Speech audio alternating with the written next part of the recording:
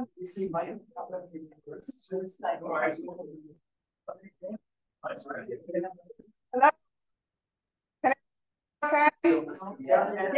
Welcome back, everyone. We're so happy to have you back. The beautiful summer weather has continued right into the month of October, so that's fabulous. I'm going to start our meeting off with our welcome and land acknowledgement. The town of Cobourg respectfully acknowledges that we are located in the traditional and treaty territory of the Michiseega and Chippewa nations, collectively known as the Williams Trees First Nations, which includes Curve Lake, Hiawatha, Alderville, Scugog, Grama, Beausoleil, and Georgina Island First Nations. The town of Cobourg respectfully acknowledges that the Williams Treaties First Nations have been stewards and caretakers of these lands and waters, and that today remain vigilant over their health and integrity for generations to come. We are all treaty people. Okay, so first thing that I want to say is I want to introduce Sarah Ingalls. Smile and wave, Sarah. And Sarah is our new web administrator with assistance from her brother as well.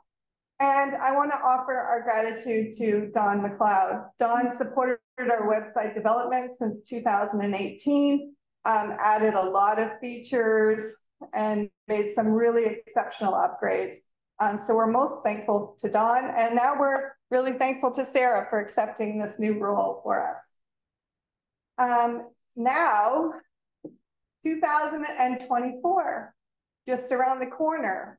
And we're going to have a new slate of officers that'll be put forward to our membership and voted on at our annual general meeting in February. So for the next 3 months, our nominations committee will be searching you out, looking for volunteers. Our Willow Beach Field Naturalists Board, of course, is the heart of our organization. We're ensuring that these meetings happen, that our outings happen, our newsletter, our education, our governance, everything comes together, right, to support this great club and brings us all together as nature lovers. So if you would like to join the board, or if you would like to assist the nominations committee, please talk to me or Marina, who's at the back. We'd love to hear from you, and we'd love to have you on our board, for sure. And membership. So I feel like we're always talking about our membership. So today is the first day that Chris is accepting membership renewals for 2024 as well. So if you're one of those people that are really right onto it and looking forward to the future, speak to Chris at the back of the room as well. What's that? No. All right. Okay, next we have our outings and our sightings. You want to start with Richard? Richard, do you want to go first?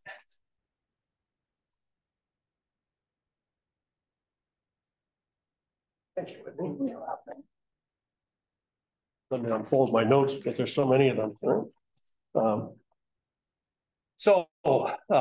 Coming up, well, nice to see everybody.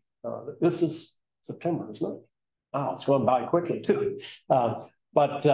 Yeah, on Sunday we have an urban tree walk, and that's going to happen based from my home on Henry Street, and so we'll meet there, and we'll traverse the streets in my neighborhood and check out the trees. Actually, there are quite a number of very interesting trees, and I've spent some time cataloging them, and it should be lots of fun. Actually, there's the odd tree I have not been able to identify. So we had hoped that Ed Cork, the town arborist, was going to be able to do this walk, but last week he informed me that he wasn't going to be able to do it. So I'm doing it in his place. So you'll have to bear with me.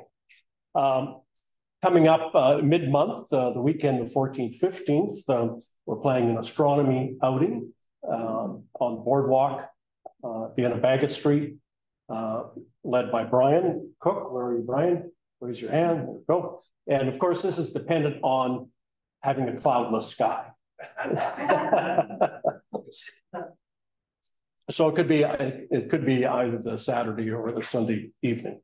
And through the month of October, watch for on-the-fly outing for raptors. We need proper wind conditions and weather conditions for the migratory birds to be coming through. Otherwise, they're scattered far and wide, and you don't get a good sighting from one particular spot. In November, we're looking for a waterfowl outing, and that once again is somewhat dependent on migration patterns, and so watch for a date coming up for that. In December, if you're interested in helping out with the bird counts, there will be the Wesleyville bird count. I don't have a date for that written down. December the 16th will be the Port Hope Coburg bird count. December 17th is the Presqu'île bird count. And on January the 1st is the Rice Lake bird count. So if you're interested in any of those events, let me know, let Roger know, let Elizabeth know, or any one of the members on the executive. And for Sunday's outing, if you are interested in attending, please register so that I know how many people are coming, make arrangements for refreshments when we finish. Okay? Yes. Thank you. And now, Marina.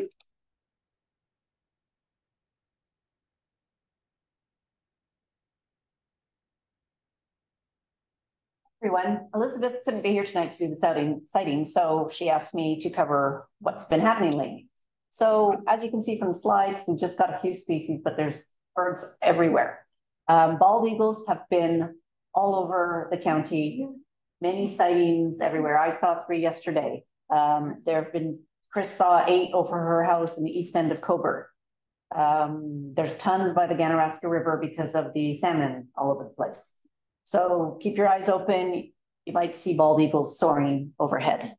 Up here, we have 2 pictures. One is an adult bald eagle with the white head and the white tail. And on the right, your right, is a juvenile bald eagle. It takes a few years for them to get to the point where they have the white head. So you can see different kinds of birds in the sky, but they're still bald eagles. Next, we had an interesting sighting of Lincoln sparrow. This was Bill Cassells, who's a new member, and he spotted the bird in the Lakeshore Dickinson area. So that's a bit west of Port Hope. There's some country roads around there, farm fields and stuff, and that's where the Lincoln sparrows are. Chris and I were actually out there on yesterday, and we found a couple of Lincoln sparrows as well. So they're there if you're interested in finding sparrows. And then in the next bird is an orchard oriole, which was sighted in Diane and David's yard. It's still around. Well, I don't know if they're still around. You just saw it that one day, right, David? It's just one day. Just the one day.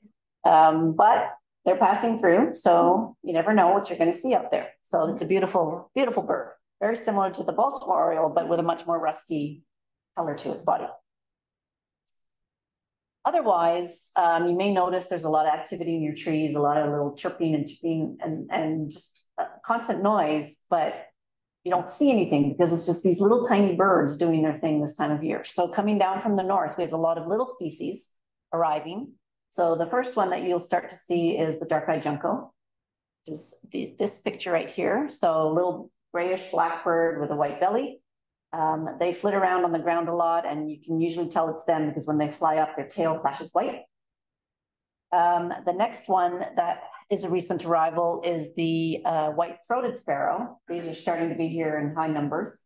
Again, they're skulkers. You'll see them out on the ground a lot, and they have this really nice white throat.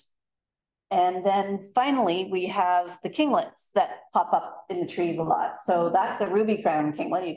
He's demonstrating his ruby crown for you. You don't often see it when they're flitting around in the trees. And then the golden crown kinglet, this one you can just catch a little bit of the yellow on its crown. So they're little birds. I mean, they're this big, so they're hard to spot, but they're out there in high numbers right now. It's hard to go out and look at a tree without finding them.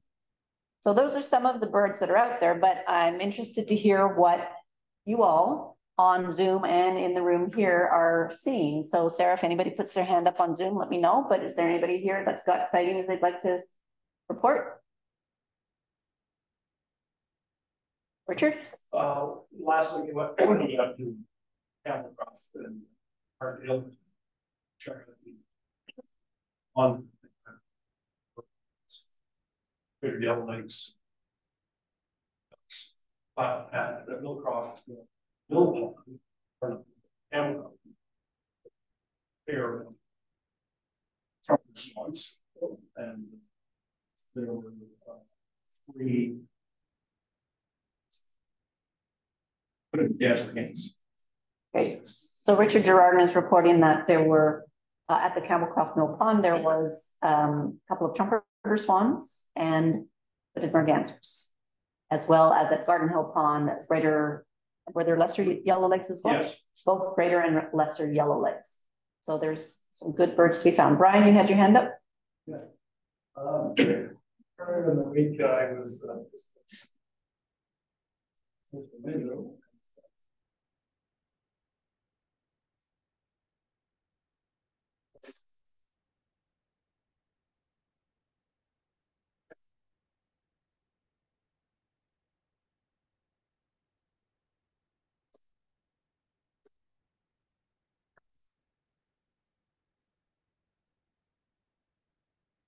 that's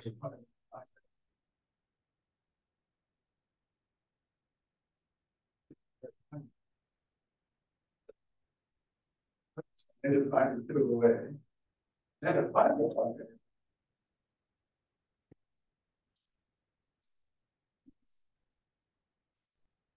listen.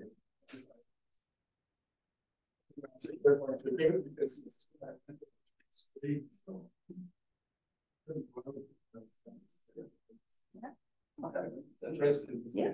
Thank you for that. So Brian Cook is reporting he had a Merlin murder in the backyard. Merlin took a small bird. He witnessed a crime.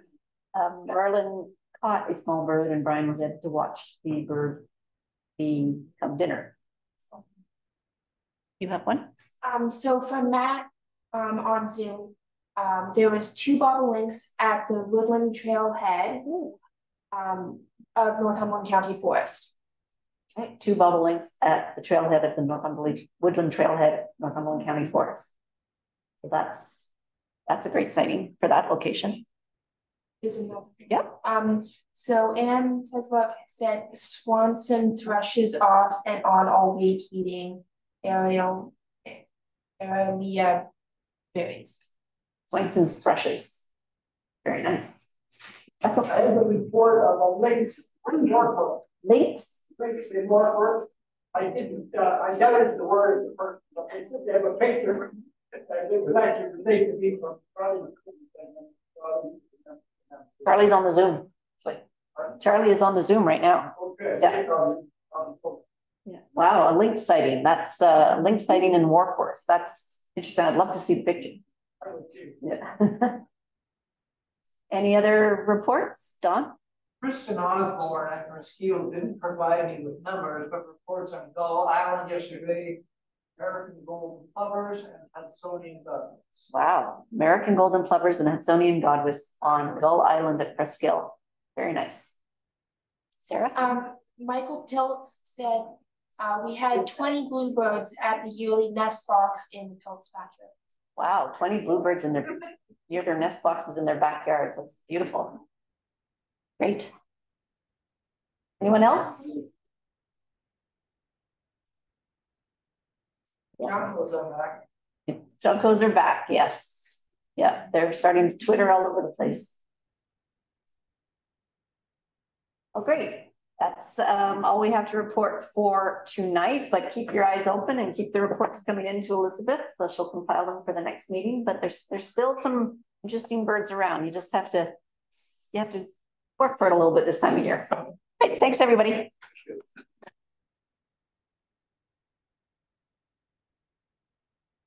Thank you, Marina. And your photos are spectacular, and they're a really nice addition to the sightings. So thank you so much for those.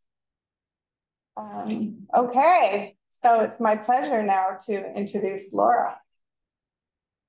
Laura Timms has studied at the University of Guelph, the University of Toronto, and at McGill University. She's an ecologist at Credit Valley Conservation in Mississauga. She analyzes and monitoring and inventory data for different species groups to develop tools and strategies for biodiversity conservation and management. Laura is an adjunct professor in forestry at the University of Toronto and is currently the president of the Entomological Society of Ontario. Tonight, Laura is going to speak about the cultural history, ecology, diversity, and conservation of lady beetles in our area. Take it away, Laura.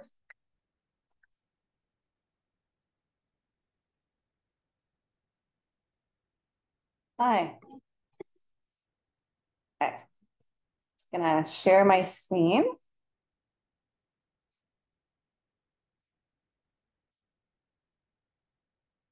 Okay.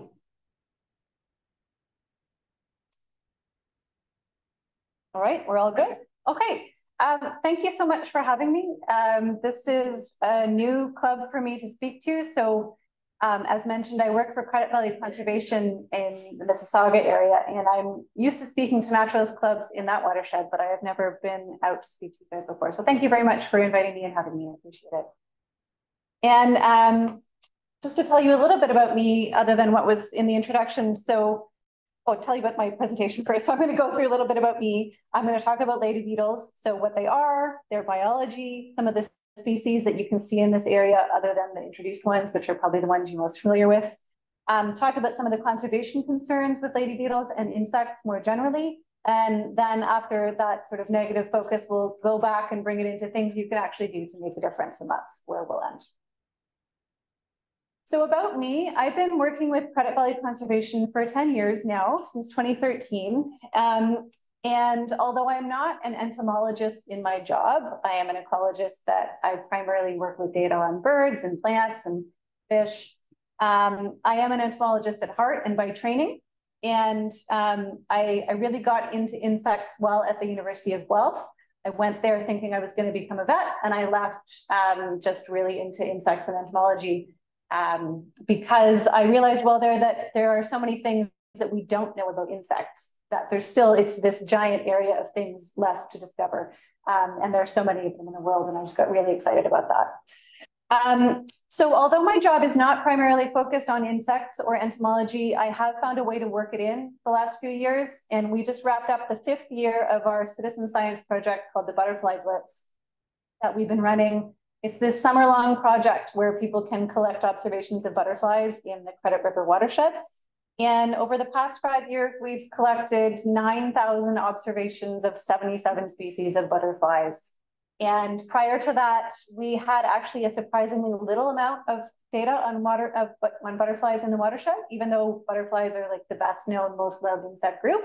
We hadn't ever done surveys for them before in our area. And now we have 5 years of amazing data, and we're going to use it for all kinds of purposes. So like my daughter says, I love bugs. And so I'm really happy to be able to have a chance to speak about them. This guy actually is one of the reasons that I started to love bugs as well. So this is Edward Wilson. If you know of an entomologist, this is probably the one you know of.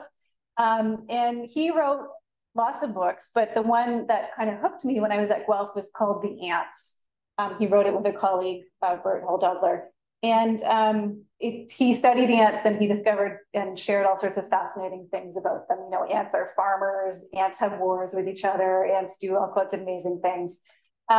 He also was a big advocate for insects and insect conservation and conservation in general. And he said this thing about insects, which I won't read the whole thing, but he called insects the little things that run the world. And they truly are. And I have a whole talk that I give often about insects and their importance in our ecosystems, and then talking about insect decline and conservation. Then I'll touch on a little bit more of this at the end. But just to remember, you know, although we all love our birds and our plants and our bit of things, insects are the little things that really run the world. And to emphasize this, this is a speciescape where every organism in this picture, its size reflects how many of them there are in the world. So most living things are in fact insects when you think about how many of them there are. And you find the mammal. Yeah, it's that tiny little moose or elk, whatever that is there. So, hopefully that sort of adds some perspective to your own sense of significance when you think about your place in this species of the world. Lots of spiders and other invertebrates as well. But yeah, most living things really are insects. Okay, so getting into detail on lady beetles in particular. So lady beetles are a family of beetles called the coccinellids. And I wasn't ever particularly into lady beetles prior to about 6 years ago, but I realized through my work at CBC that if you want to engage with people who aren't entomologists about insects, butterflies are a really great group to work with, but also lady beetles are a great group because everyone is kind of familiar with lady beetles and they're not actually that hard to identify, well, most of them, once you learn a few things about them. So lady beetles are beetles. They have, like all beetles, those hard outer wings. Lady beetles are all rounded and dome-shaped with those hard wings, like all beetles.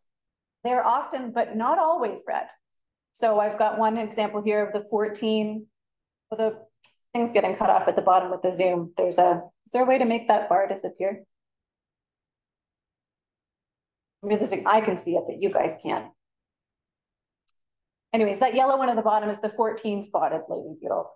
And so it's one of our not red lady beetles. You might see that and think it was a different kind of beetle. You'll also see some pictures through the presentation of others that look quite different as well. Oh, there we go. Thank you. Oh, no. Okay, maybe we'll get there. They also don't always have spots. So the one at the top there, the polished lady beetle, has no spots at all. And there are some lady beetles that sometimes have forms without spots. So you might have seen a lady beetle without spots and not realized it's a lady beetle as well. There are also some really, really small ones. There are 1 millimeter long lady beetles, tiny. I'll show some pictures of them. And there's also some bigger ones, like that one in my title slide, the eye spotted lady beetle, that are bigger, like 10 millimeters. So there's quite a diversity of sizes and colors and patterns. So why are they called lady beetles? Now, I mean, no one absolutely knows, but there's some pretty good theories out there. And the idea is that their name refers to the Virgin Mary. And the story goes that when crops were plagued by aphids, people would pray to the Virgin Mary and ladybugs would come in and eat the aphids. And so they are Our Lady's beetles. And there are also some ideas that Mary is often seen in a red cloak, like lady beetles, with spots. And in some languages, the name for lady beetles more directly translates to Mary. So in German, it's Marienkäfer, which are Mary's beetles. So this is the idea of where the name lady beetles comes from. And Mary is, often seen sort of in situations like this in nature. Okay, lady beetles have a life cycle that's got complete metamorphosis. So like a lot of other insects, they have 4 distinct stages. They have eggs, they have larvae, they have pupae, and they have adults. And each stage looks a little bit different. And you may not have realized that this is what ladybug larvae look like for the most part. I like to think of them as little alligators. So they are fierce little predators, most of them running around and eating aphids and other small insects. The adults are the easiest to identify. It's actually really hard to identify larval ladybugs. Some are easier than others. But if you're going to try to identify a lady beetle, you really want to be looking at an adult. I should say that almost all of the photos in this presentation are photos from iNaturalist, and I have included the names of the photographers at the bottom of the slide. Lady beetles hibernate in the winter as adults. And when they're hibernating in natural places, this will be in places like under logs, under rocks, in bark cracks and crevices.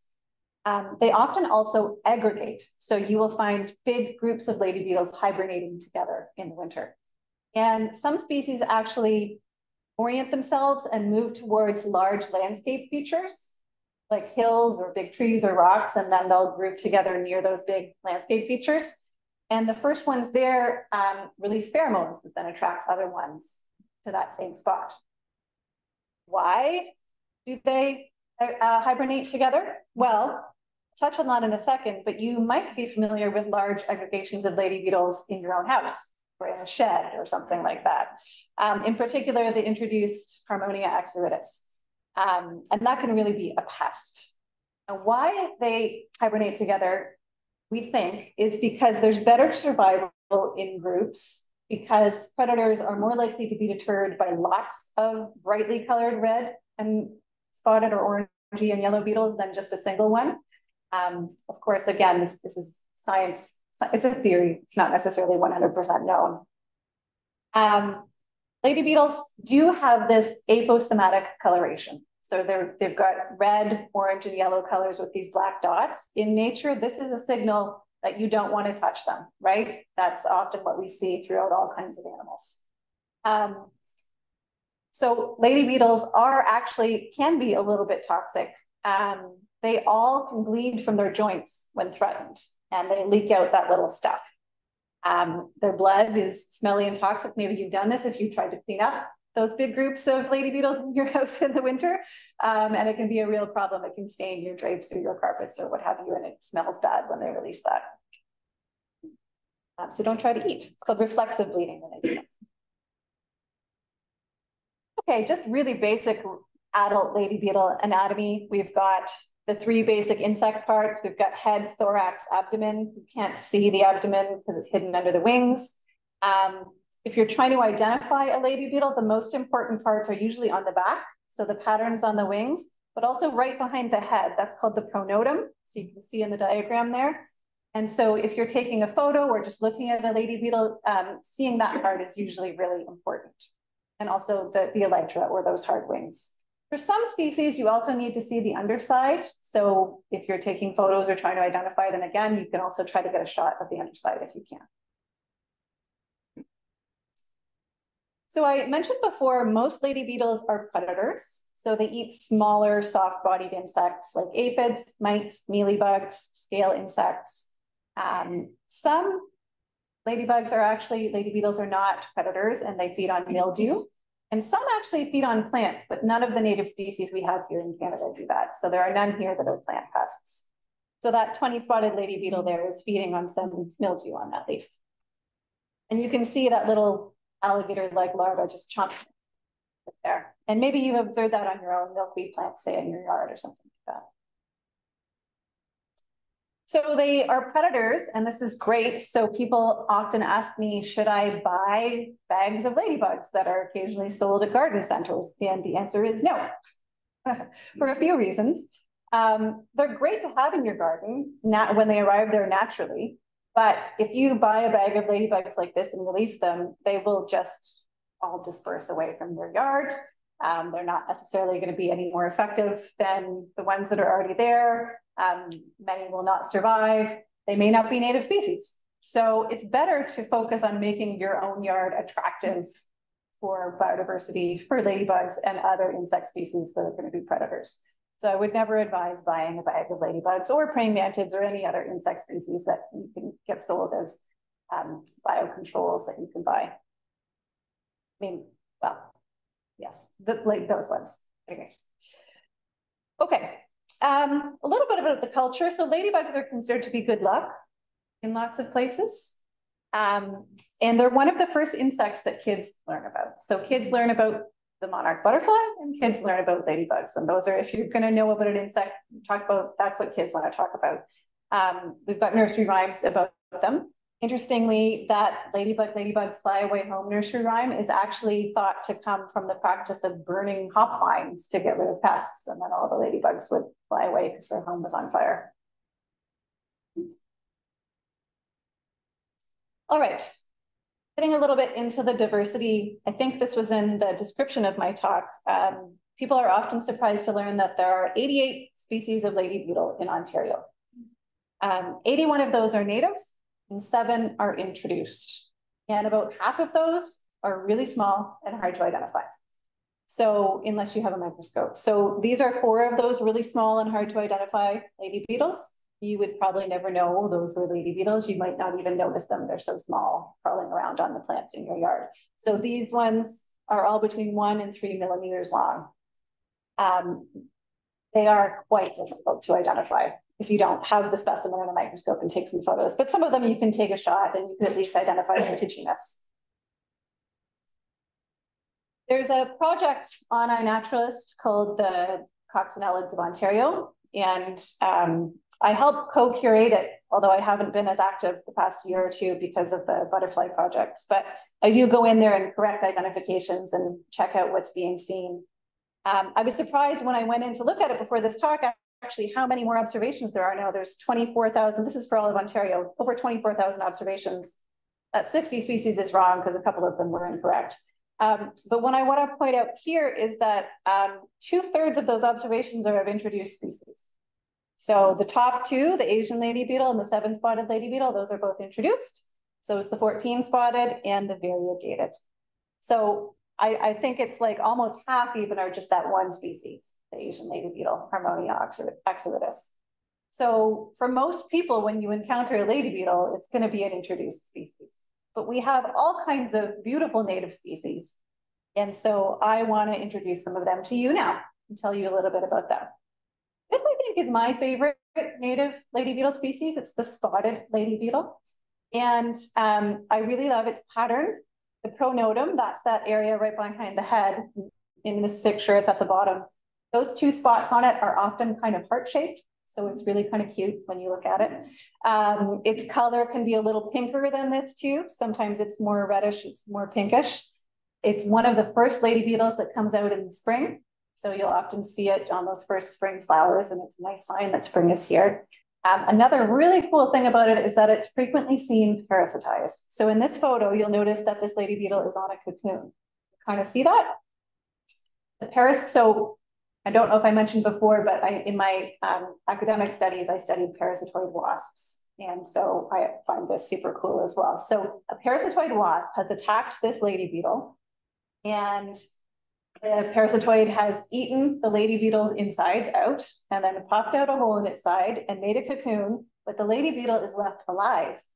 And the lady beetle is now really interested in protecting that cocoon. So it will hang out by that cocoon and protect it and defend it, even though that parasitoid has basically eaten most of its insides out. So it's a really cool system if you're into sort of gruesome parasitoids. But also it's a really great way to spot these because they don't move far away from the parasitized cocoon, right? So when they're there, and you can take a good look at them and take some good photos. So that's the spotted lady beetle. The eye-spotted lady beetle is the one that was in the photo associated with this talk, and it's maybe my second favorite. These two are my top 2. It's pretty big. It's one of our 2 largest lady beetles. It's got this beautiful pattern where its spots are ringed with lighter spots, so it's the eye-spotted beetle. And it gets darker with age. So the older this lady beetle gets, the darker its wings get, and then those spots actually become much harder to see. They just sort of become faint rings under those darker wings. So that's kind of a neat thing too, because most insects don't really change their appearance much over time, but this one does. This is the polished lady beetle. I love the curlicues on its pronotum. I think it's really beautiful, kind of Art Deco almost. It's our only true spotless red species. So sometimes the Asian lady beetle has no spots, but it's not that it's really spotless. It has incredibly variable wing patterns. But the polished lady beetle is truly spotless. It's very shiny, very polished, very rounded and dome-shaped. And I find it's not that common, so I get pretty excited when I see it. The streaked lady beetle is brownish, something you might not think was a lady beetle. It is kind of streaked, like it's been painted with a brush that doesn't have a lot of paint on it. And it will often come to moth traps or other lights at night. So you don't necessarily see it very often in the day, but you might see it around porch lights, or if anyone here sets up moth traps or anything like that, you might see it at your trap the next day when you're checking. The glacial lady beetle is pretty small. It's not one of those tiny 1 millimeter ones, but it's smaller than you. Every time I see it, I get surprised at how small it is, how hard to take a good picture of it is. It's got a very specific pattern of spots. There's another species that looks quite similar to it, but the 2 spots aren't connected. That sort of longer spot there has a break in the middle. And interestingly, Southern Ontario seems to be a stronghold for this beetle. There are a lot of records in this area, but in not many other places. There's the three-banded lady beetle, which is more common a little further north of here, and it actually seems to be declining. So we'll get into this in a bit, but a number of our native lady beetles are declining or have disappeared. And this is one of them that does seem to be the populations are going down. But another one I think is just quite striking and beautiful with that pattern. So those were a few of our native species, the ones I picked because I really like their patterns or they have some neat biology. If you were interested in going out to find lady beetles yourself, you can go out and look throughout the summer. There are still some around right now, of course, but especially early to midsummer is the best time to find a large diversity of them. Look in areas with lots of plants and flowers. They're there looking for aphids and other things to eat. So you could look for aphids and other food sources like mildew. If you find a milkweed plant, for instance, that has tons of those little orange aphids on them, that's a good place to look for lady beetles. You could use a sweep net. You could use a black light for those ones that come to lights. Or I put this picture in because I always think this is such a great low-tech method to look for insects. You could just use an umbrella and a stick. So you can just hold an umbrella underneath some shrubs or some branches and just beat those branches with a stick and see what falls into the umbrella. And you'll find more than lady beetles. You'll find caterpillars and spiders and all kinds of fun things, but it's a very low-tech, inexpensive, easy way to look for bugs. Okay, so I mentioned that we have lost or are losing some of our native lady beetles. And there are two species at risk in Ontario that are lady beetles. The 9-spotted lady beetle and the transverse lady beetle. That pinned 9-spotted from 1977 was not the last, but it was one of the time when the lady beetle was more common, and you just can't find it. Now it hasn't been seen in quite a while. And the thought is it's competition from all these introduced species, like the Asian lady beetle and the 7-spotted, as I mentioned, in combination with other factors. So pathogens that have been introduced as well, frequent use of pesticides. There are several other species on the watch list that may get added to the species at risk list as further studies are done and it's established whether their populations have actually declined enough. There's a really neat website and project called the Lost Ladybug Project. It's based in New York State, but a lot of the same information applies here. So if you're interested in finding out more about species that have been lost and how you can help, that would be a great place to check out if you just looked up the Lost Ladybug Project. So that leads me into talking about insect decline in general. So you may have heard that insect populations appear to be declining globally. There have been a bunch of studies showing this. One of the sort of problems with really documenting that very well is we don't have a lot of data, especially here in Canada. We don't have long-term data the way we have long-term data on birds. We don't have that data for insects to say, yes, we have the data to show you for sure insects have declined. We have lots of anecdotes, people talking about windshields. You know, I don't see as many bugs in my windshield as I used to. The feeling that yes, there are fewer around, but it's very hard to show that with data and science. There are lots of reasons why insect populations are declining. There isn't one clear smoking gun that applies to everything, but the big things that are affecting all of biodiversity are really the things affecting insects as well. So that would be habitat loss, invasive species, climate change we'll throw in there.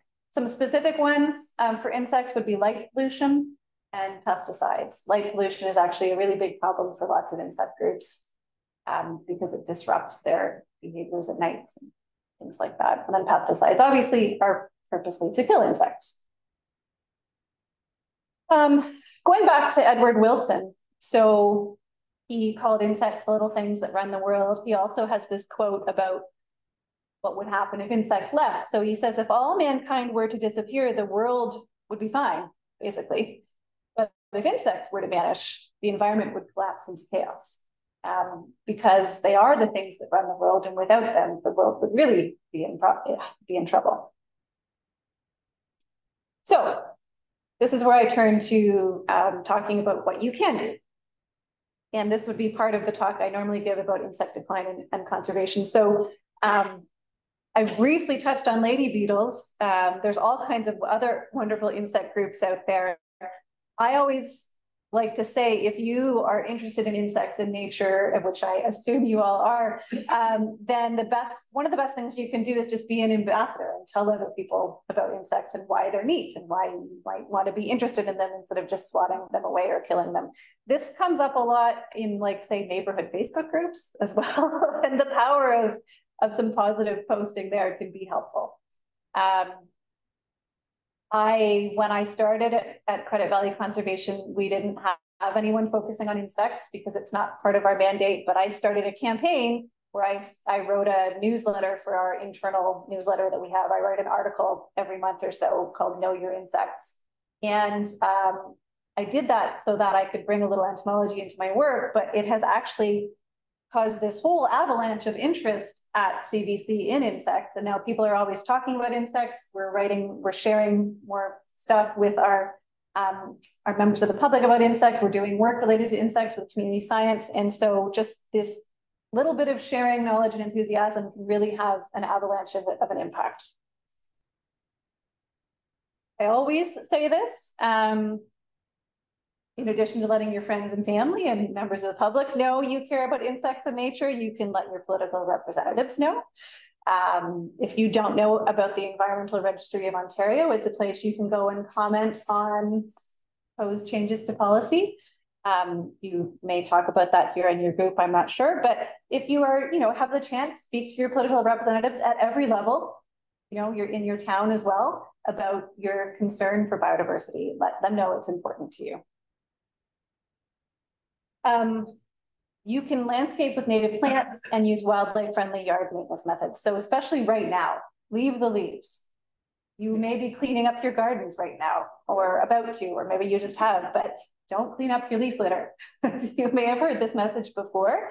There's lots of insects, including ladybugs, that overwinter in leaf litter. And when you clean it all up and send it away in your compost bags, then you're sending away those bugs and they're not going to stay in your yard.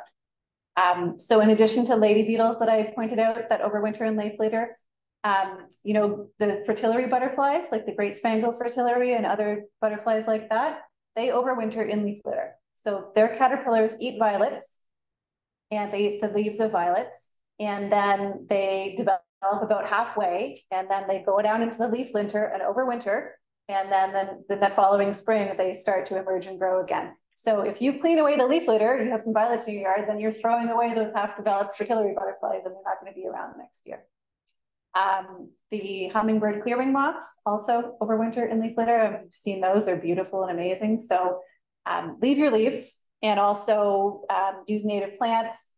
I could go on a tangent about monarchs as well, and Dawn could share some information, but there's lots of evidence that says even just having a few milkweeds in your yard can be very helpful to monarchs. In fact, small little patches of milkweed are better for monarchs than giant patches of milkweed.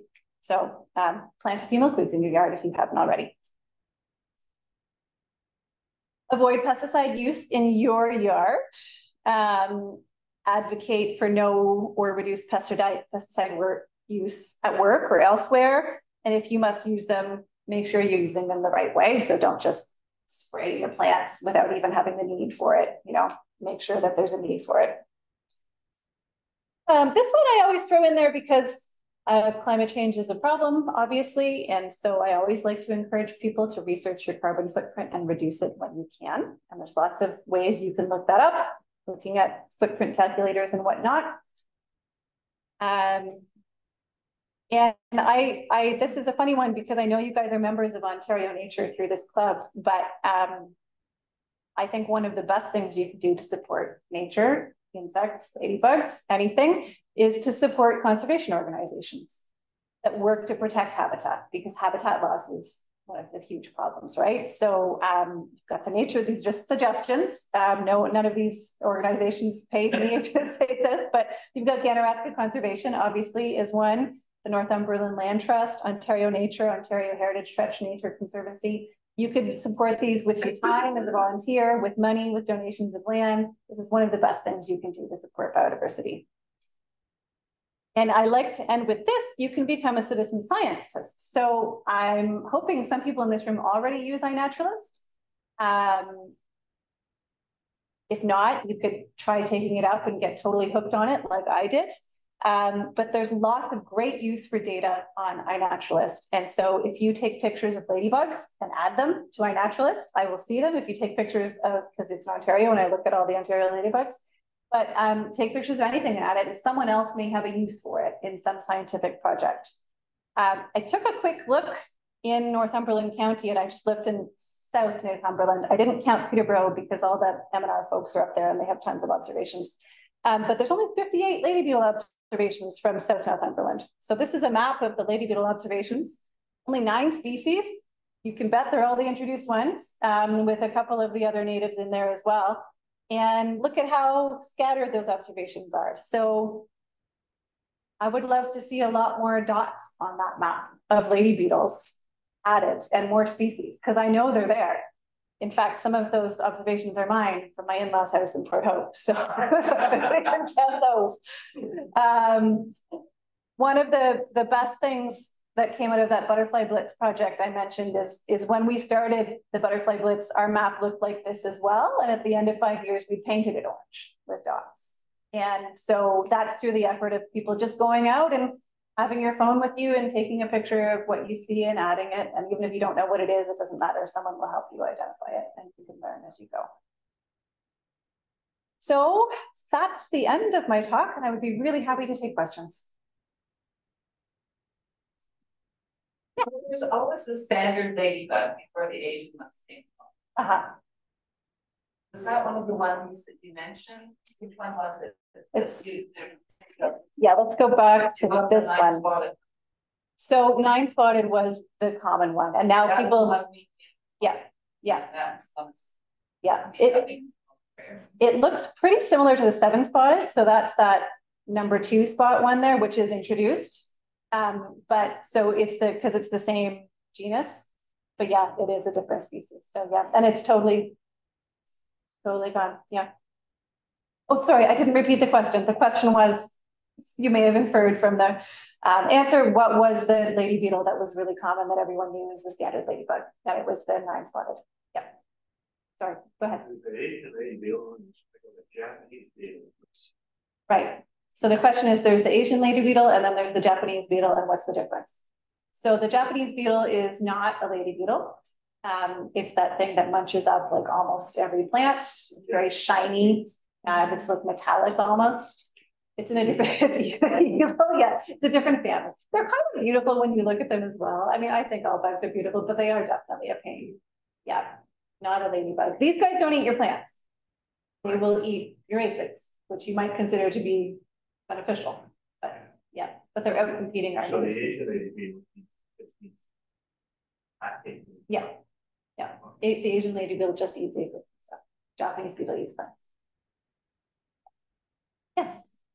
So I guess I'm an ambassador of ladybugs because I have told my neighbor who would live out in the country, and she would kill them because they get into her house. When I've been in her house, I rescue them, which I do at our place. I sometimes have taken as many as 50 out of the one window. But my question is, because why do they come? This would be like you said, late spring, early summer. They're somehow getting into the house, staying in that window, and a lot of them die off before I get to them. So every day I have my bug cup and I'm putting them back outside. But why do they come in and they die off? Right. I mean? Yes. So I'll briefly say that you are an insect ambassador because you told your neighbor not to kill bugs and you take them out of her house, which is lovely. But why do they come in the house in such large numbers in the spring when they just die off in the windowsill? So the short, somewhat flippant answer is they're not smart. They're coming in, I mean, they're looking for those natural places to hibernate and stay and be warm, right? And they happen to find their way into your house, and a windowsill is a very nice warm spot because it's got the sun probably, and so they're hanging out there because it's warm, but it's also not a natural place to aggregate and hibernate, and it's dry. And there's no, because it's a house and it's climate controlled, so there's no moisture going on. And so that's not a particularly good space for them to stay in. And if I find them in late winter, how cold is too cold putting them outside? Like, I mean, I can put them out anyway, but they survive. Well, so they may not survive if it's a dramatic switch from being indoors to just being out in -20. So how cold is too cold to put them outside was the question. Yeah, so if it's a very dramatic temperature change and you just put them out, say onto the ground or onto the snow, that may not be particularly good for them. You could try to lessen the impact by putting them under a log or under some leaf litter or something like that, where it's a little more insulated. If it's the Asian lady beetle, I might not be too concerned about keeping them alive. It would be my other answer. Don't feel too guilty about it if some of them die. Yeah. Oh, sorry, I'll go at the back. Yeah. What specifically were the ones that were brought in? What were they brought in to combat?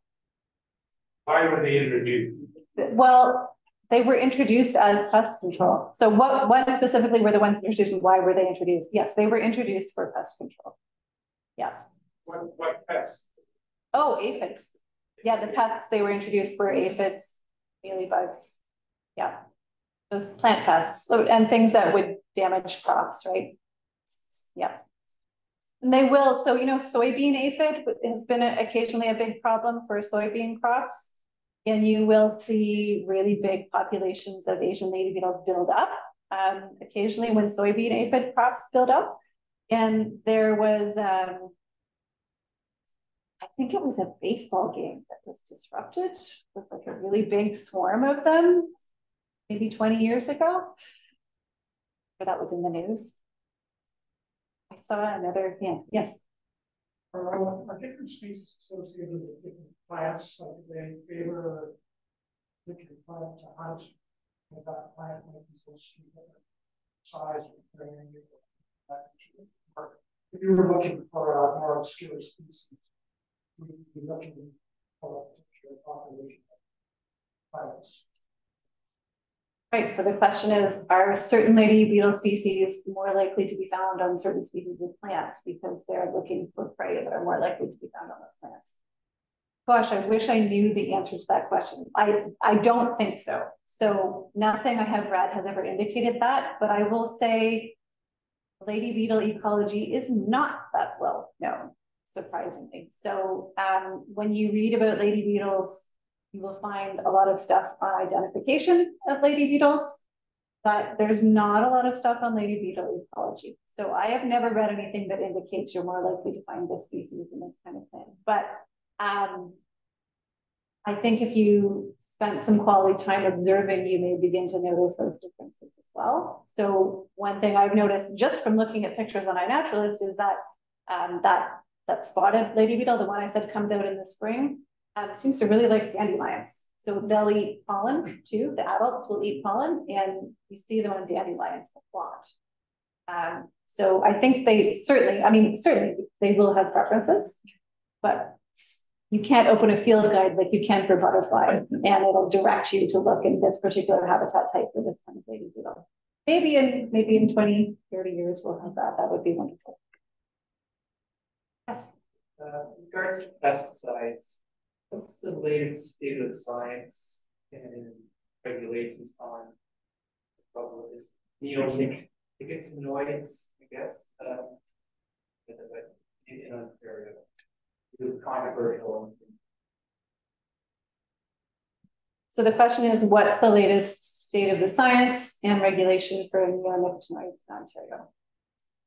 And I have to admit, I don't know the complete answer on that question. It is still under debate. I know they were approved for use for a bunch of things, and then then that sort of was drawn back a little bit.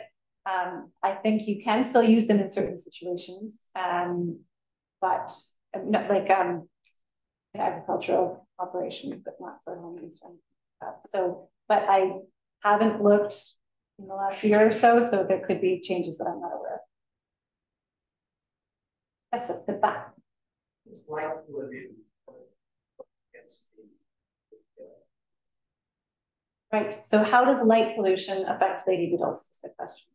So there are some lady beetles that are flying around at night, like those ones, excuse me, the ones I mentioned that you're more likely to find at moth traps, say.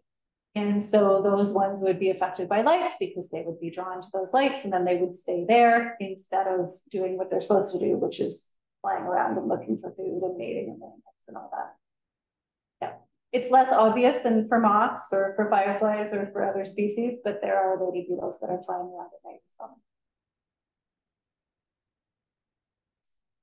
Oh, yes, sorry. Where am I looking at? Oh, you have one. Oh, sorry. You're pointing to that. Yes. So I might have missed this when you were doing the life cycle, but so they hibernate over winter. Like, what is their, how long do they live? Like, are they laying eggs in the spring and dying in the spring, or what? I think I missed. Yeah, I don't think I gave all the seasons, but it won't be the same for every species. But for a lot of lady beetles, the adults will overwinter. And then in the spring, they'll mate, lay eggs, the larvae will develop, and then there'll be a new generation of adults, but they'll have multiple generations in the summer. So again, different for different species, but the Asian lady beetle, I think, will have like 4 or 5 generations in the summer. And you'll see always the eggs. You can see their eggs, are those little orange eggs on the underside. And there will be larvae, and there'll be different stages around all at the same time. Yeah.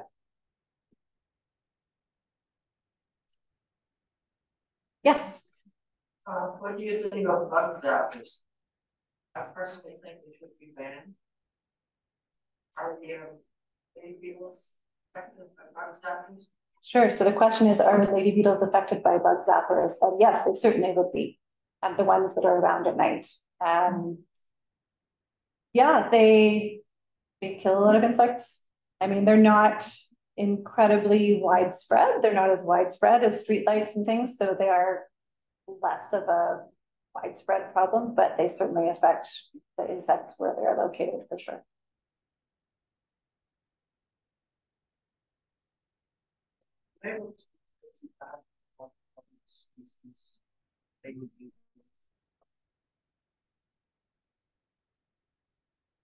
So the question is, do we know how long lady beetles have been on the planet? And I'm sure that there is an answer to that question, and I don't have it on the tip of my tongue. But yes, if you pulled open the book on beetle evolution, or even on lady beetles themselves, it'll say something about their evolutionary history for sure. I wish I could have that number for you right off, but I don't. They've been, I mean, like most insects, they've been around for quite a long time.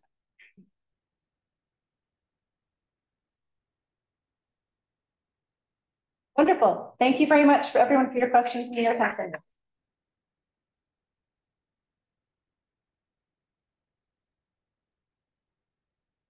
Thank you, Laura. I wish this was an umbrella, because we're all going to be carrying our umbrellas around and searching for insects, but this is for you. Thank you very much. That was really, really interesting. And except for that one scary little piece that I'm going to try not to sleep and think about. With the parasitoid? Yeah, that. I'm sure I can look at the 3-banded or the eye spotted, and I hope to see everyone out in the summer with the bright umbrellas, looking for ladybugs. So thank you so much. Enjoy that.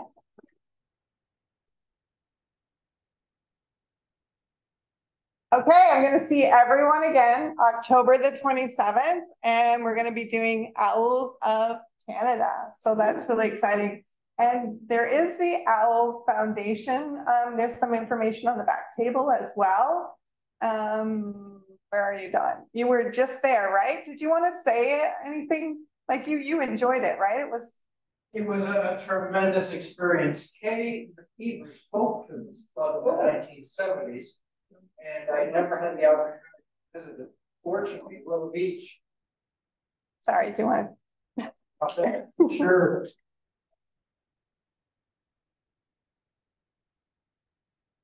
The Willow Beach Club is a donor, so each year an invitation is received for a couple of members or a couple to go and visit the Owl Foundation.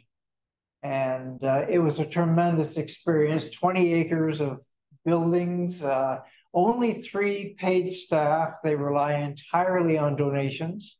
Our member Audrey Wilson's been a donor for 50 years. And I'd encourage anyone to go and visit this center in Vineland. Thank you. So we're all going to hear about Owls of Canada on October the 27th, and you can put that Owl Foundation into your calendar for maybe next year. I know they do targeted tours, and they're very small groups that they take out. So, but something that I'm sure would be of interest. And please join Richard on Sunday for the urban tree walk and let him know ahead of time that you're coming. He would appreciate that. And don't forget, now we're renewing our memberships for 2024, and remember to nominate whoever's beside you to be on the board. Okay, good night.